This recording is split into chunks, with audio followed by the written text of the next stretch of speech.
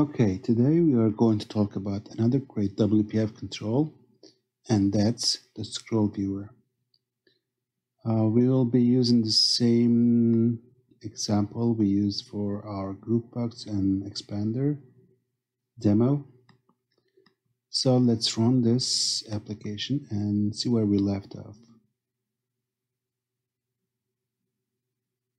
Okay, on the left hand side we have three group boxes that we had. And on the right hand side we had this group box on left hand side, they were absolute positioning. This next group box we have here, it was inside a grid with rows and columns with dynamic positioning. And then we had expanders to solve some of our space problems. Okay, that being said, let's dive into ScrollViewer. So I'm going to start off things with adding another group box here on the left hand side. Let's copy and paste. Okay, since it's absolute positioning, we have two green group boxes now. The second one sitting on top of the first one because of the same position. Let's drag that below the original green, and let's run this.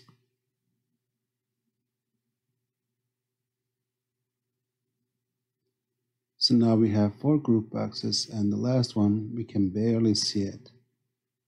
We could definitely go ahead and reposition our window, but then again we could have more group boxes, and this is not really what we want to do all the time. So that brings us to our ScrollViewer. So I'm going to go ahead and wrap these four group boxes with a, let's do Control KS and use a tag and place inside a ScrollViewer. Okay, once we do that, these guys start complaining. That's because it says the property content is set more than once, which means we can use one child element in there, and that child element should be something that can have more than one child element. It can be a grid, wrap panel, or stack panel, or any of those panels. So let's wrap this group boxes again and put it inside a panel. Let's add another tag. I'm going to go with wrap panel this time.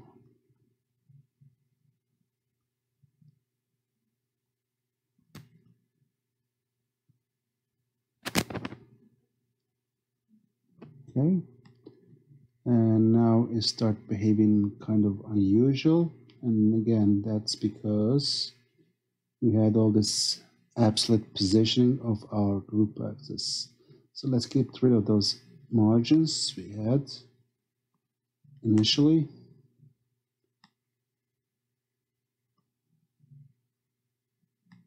And that will help them rearrange their position. Okay, one more. I think that's it. So we have all four of them. Let's run this again.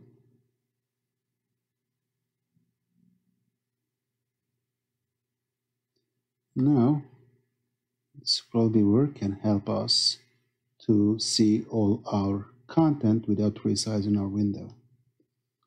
Okay. As a side note, if you decide to use a grid instead of wrap panel, it's probably a better idea to use rows and columns and put these group boxes like we did here, place inside rows and columns, because otherwise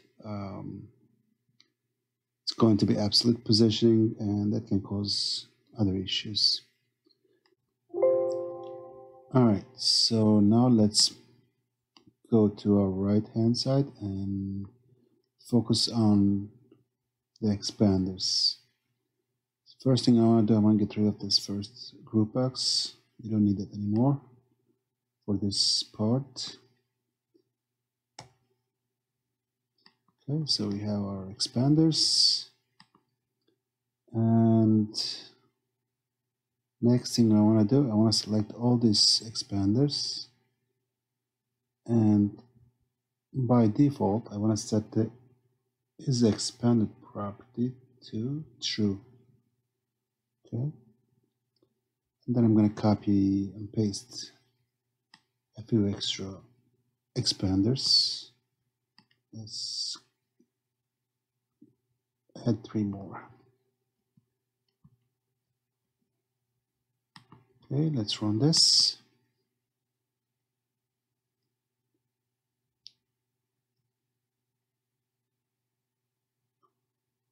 And again, we have content that's not visible with the original size of our window, our application. So let's go ahead and add an expander. I'm going to grab all these expanders and wrap with a scroll viewer.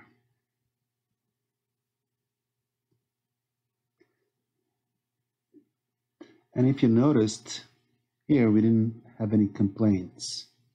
That's because the first child element is a stack panel.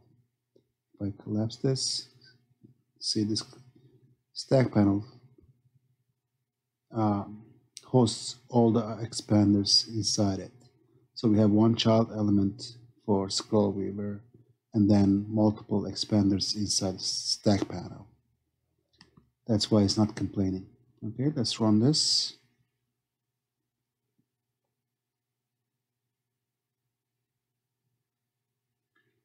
Okay, now we have our expanders, and we have a similar behavior as the first scroll viewer.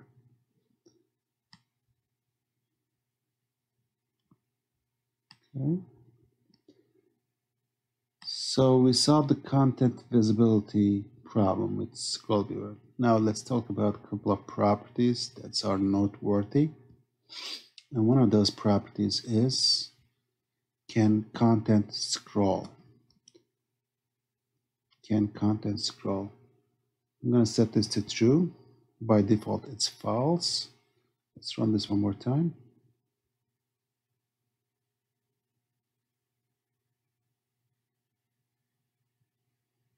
Now notice the difference. So if I click on scroll, it's going to scroll one item at a time. And that's what can content scroll property, when it's set to true, does. Okay.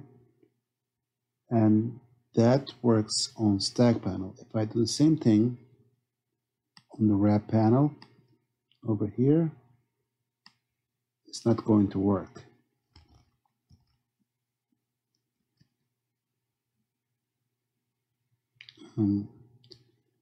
That's the wrong place. We need to set that in the scroll viewer. Can content scroll? True. So let's run this.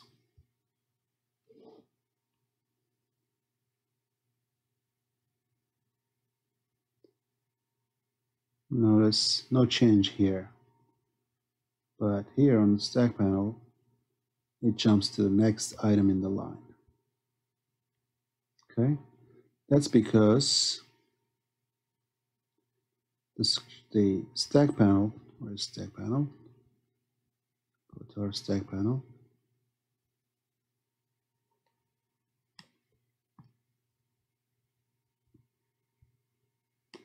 And go to definition. It implements iScroll info interface, whereas the wrap panel doesn't. So that's why the can content scroll property works on stack panel, but it doesn't work on wrap panel. Okay. The next property I want to talk about, it's horizontal content, horizontal scroll viewer visibility. So if I set this to auto,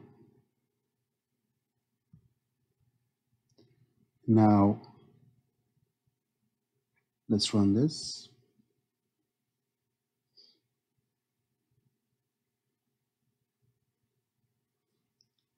Now the scroll viewer on the wrap panel side work horizontally.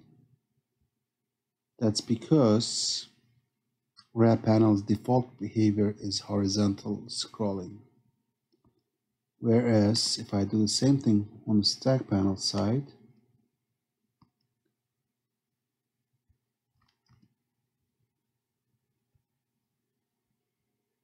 it's not going to do any change.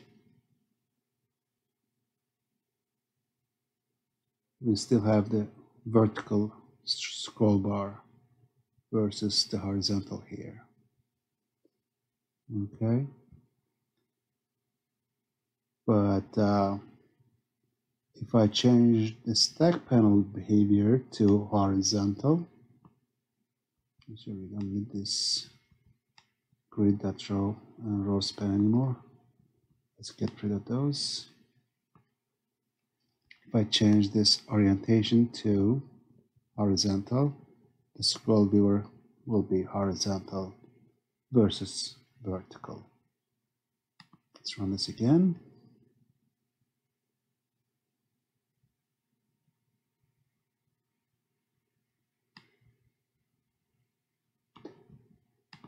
And still this content can scroll is true.